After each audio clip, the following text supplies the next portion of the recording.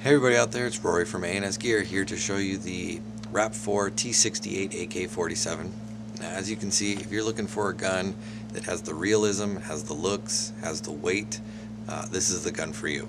It's obviously based off the AK-47 Kalashnikov, the most popular assault rifle used in the world. If you're looking to be the bad guy or be the terrorist in any kind of scenario game, this would be the gun that you would need to pick. It's got that bad boy look to it, bad guy look. This is the one you want. It's based off the RAP4 T68, which is their tried and true gun. Very, very rugged and very durable, so you know that the quality of this gun is going to be up to par. Solid metal construction on the body right here, and their stock, grip, and front grip are all made of real wood, so you got that good texture, the good feel, no plasticky, nothing gimmicky or chintzy about it. On the front side here, looking at about a 14-inch barrel. Now the barrel does come out, it's spider threaded, so I can remove the barrel separate from the front grip here. Let me pull it out and kind of show you what it looks like.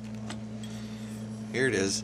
Now if we get a close look right here, you can see that there is a groove and an O-ring in here. Now this O-ring section with the groove, it's going to kind of slide inside this front part of the shroud, and that's going to keep it from wobbling around.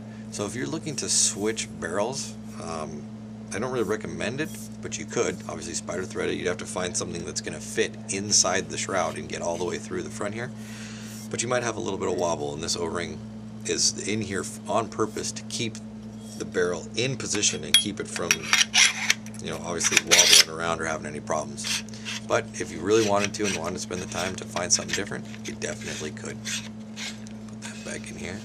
And as you can see, we got a strap. It's a real cloth strap with real leather buckles. So definitely got the authentic realism thing going for it. Your mag clip right here is removable. It is hollow on the inside. There's nothing inside here, but you could store anything you want inside there. If you're in a scenario game, you can store important stuff in there. You got secret documents, whatever you want to put them in there, you can. Or if you need to store some tools, you can obviously put those in there too. Got our stainless steel line set up to our aluminum ASA. Tank's going to screw right into the back there. As far as tanks go, obviously this gun will work on CO2, but it will also work on compressed air. Just make sure that your compressed air bottle is a high pressure output, 800 to 850 psi, in order to get the velocity and to make the gun cycle properly. The rear stock back here does have quick release tabs, just kind of like an A5. These pins are going to pull out the back like that, very similar to an A5 tab. And that's going to let the stock slide right off. And then that's where you get in to do your maintenance. You got your velocity adjustment and your bolt up in the top up there. Just slides right in. Put your pins back through. Super simple, super easy. Pop this all together right here. Now, we've got our cocking rod right here. We've got our safety switch right here. You've also got your feed neck from the top right here. Your feed neck is offset from the body so that as you put your loader on there, you're not in the way right here. You can see down the gun, got your line of sight going on. You've also got flip up sight right here, so you can do all of your sighting through the front right there.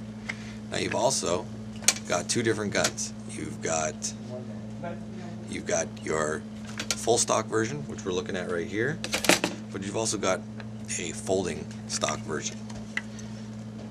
Take this to the side, put this over here.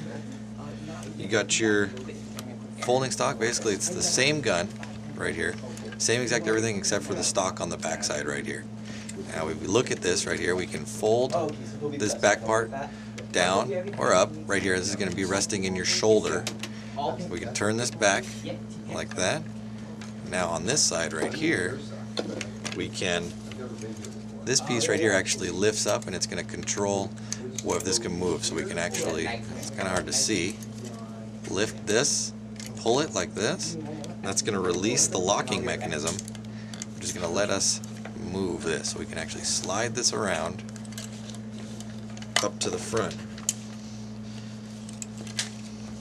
and put it underneath where the gun is going to sit. So this is going to be out of the way, up in the front here, right up underneath the gun. So you've got now a very compact model right here. Again, then we can bring it back out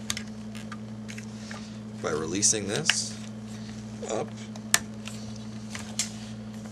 bring this back forward like so, fold our shoulder rest down, and now we've got another rear stock. Again, this is the RAP4 AK-47s, both the collapsible stock version and the full stock version, available at ansgear.com.